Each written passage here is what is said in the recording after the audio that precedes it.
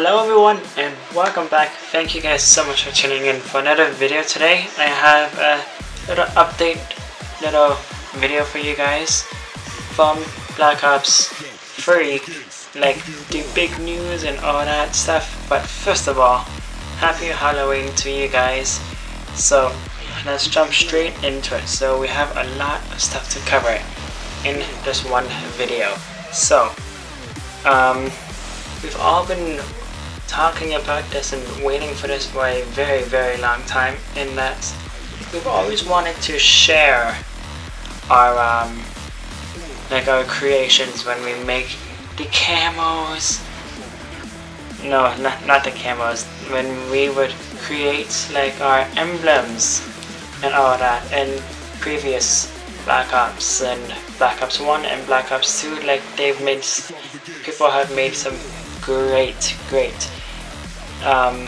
like emblems, and that everybody's always wanted to share theirs, the ones that they've made, and make like have people rate them and have people like buying, like downloading them if they can find a good one. I'm definitely gonna be doing that this year. So what else?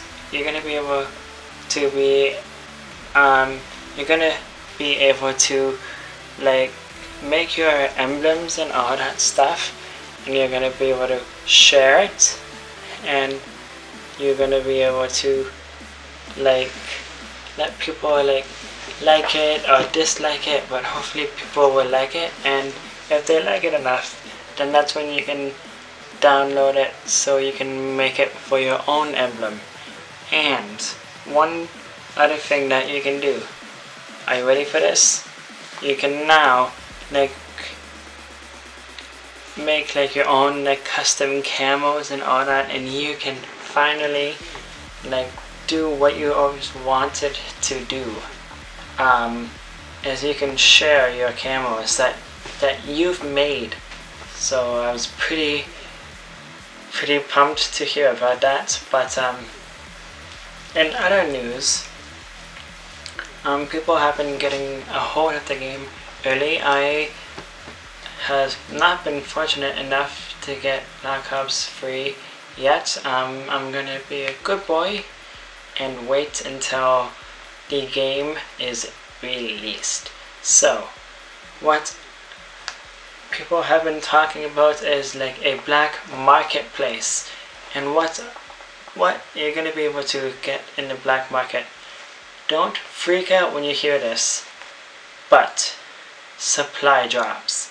Yes, that's right, supply drops are gonna be coming back, but not in the similar way and fashion that they were in Advanced Warfare.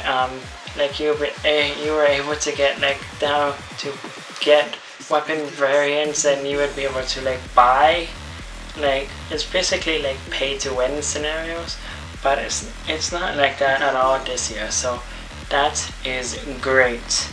I'm looking forward to supply drops coming back.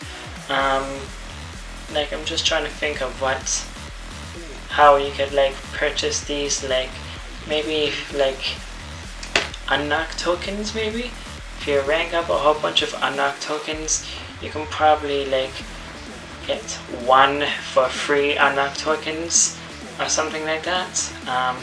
Or something that Ghosts does is squad points. You rack up those points, and then you can, or in-game credits that you get when you play multiplayer, and you can go and purchase them. So it's gonna be I think it's gonna be the customization stuff and all that. So it's gonna be pretty cool. I am really I like the idea of supply drops coming back into Black Ops 3. Sledgehammer Games has made a butt ton of money, and Treyarch has noticed that, so they want to have supply drops in the game. So when people buy the game, you can unlock these gear sets. It says this gear set is unlocked. You can buy it in the black marketplace via supply drop. So you can get it from, you can unlock it from getting it in a supply drop, which is pretty cool. And one last information I have for you guys is Nuketown 2065. The map looks really badass. Oh my god, guys, like, I'm gonna have to show you guys a trailer tomorrow, but like, the map is really badass.